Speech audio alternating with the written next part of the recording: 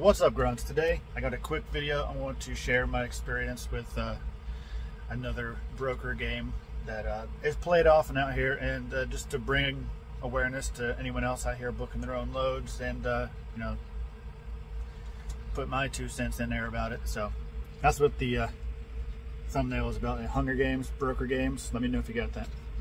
But so today, this morning, it is Monday, the 31st. Happy Halloween. So this morning, I was, every morning I do the same thing. I wake up, piss excellence, and then start looking for loads. So I was sitting there, booking load, or trying to look for a load out of the rest of my week. Like I had Monday to Tuesday planned. I found something Tuesday to Wednesday, and then I wanted something Wednesday to Thursday. And I found one out of West Virginia, which, as most of us know, West Virginia is not that hot of a market. So it was a good load. It was a short load up to somewhere in north central Ohio. Would have been good enough to get me home. It was a C.H. Robinson load. I found it on Truck Smarter. It was posted for $710. And it was only like 100, 200 miles. It wasn't very long. It was a short run. It was a light one, which is great because I'm sick of those mountains. But I put a bid on there. I think that one by itself was $3 a mile, $3.03 a mile or something like that. And I put a bid in there for $800. And usually when I put in a bid, I have to then switch over to their app to see if it was rejected, countered, accepted. So that's what I did. Immediately sent in the bid, went over to their app, and much to my surprise, it was accepted.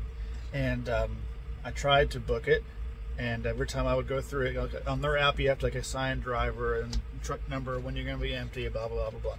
So I put all that information in, and it tells you a countdown timer, like, oh, you have 15 minutes or whatever while this is still to accept this. So I went through it 3 different times, and it kept saying that there was something wrong. And I'll put a picture up because I took a screenshot of that, telling me that offer accepted, $800, here's the load. I'll put a screenshot in there now.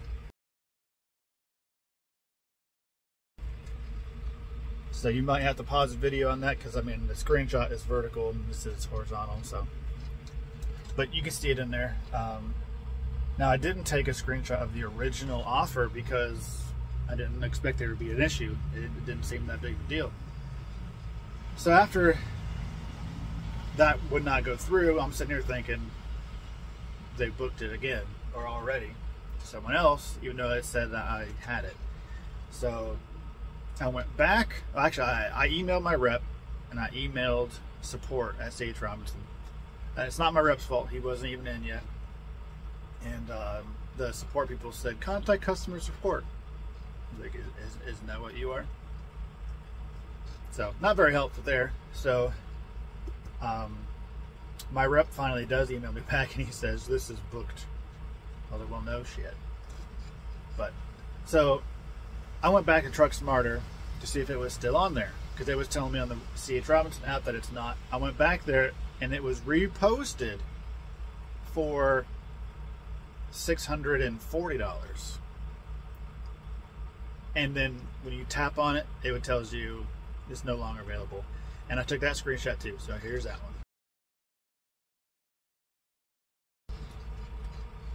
So what it looks like to me is the computer accepted my offer, someone didn't like that, rejected it, even though it didn't say it was rejected, reposted it for less than it was originally posted for, and then someone grabbed it immediately. That's what it looks like. I don't know. It seems kind of shady. Seems like some bull crap to me. And my rep, all he did was say, "Oh, I got to do the State Farm thing. You got to be quicker than that." So that just goes to show anyone else out here booking loads that y'all are just leaving money on the table. I know in this instance it was only $90, but if it was only $90 on this run that the computer accepted, and the computer has a smaller margin of what it can accept versus a broker or an agent can accept. Imagine what it's doing on, you know, longer, higher paying runs. How much money you are just leaving on the table because but because drivers just book it immediately. They don't try to negotiate. They don't care how much money the broker is keeping. They just take it immediately for whatever it's posted for. And that right there is going to be the reason why so many carriers in 2023 go out of business. Mark my words right now. So anyway, this is just, you know, one example of the games that brokers play. And I hate to say it because I'm not for regulating, but as truck drivers, we are the most regulated people on the road. The government has their hands in everything we do. Speed limiters, how many hours you can work, all this bullshit. They have their hands in everything. But why doesn't anyone have their hands in the people who give us the loads, or we get the loads from? They control the freight. I feel like they need to be watched. It's just getting ridiculous. And I get it that, you know, we're kind of forced into this, honestly. If you think about it, majority of us are some sort of debt slave, and it's a genius system for them if you think about it, because most truck drivers and owner operators have to run. Most, not all, obviously. Some are better off than others, but most of us have to run. We have truck payments, we have trailer payments, we have, you know, maybe at home, cars, credit cards, mortgages, all this stuff we need to pay. So people have to run.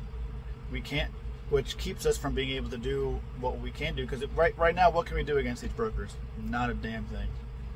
We can't do anything. We're too, you know, solo, independent, self-centered, whatever you want to call it, you know, dependent on having to run, that we can't say anything. We can't do anything. The majority, enough of people in order to make a difference. So, I mean, until something changes, I don't know what we can do.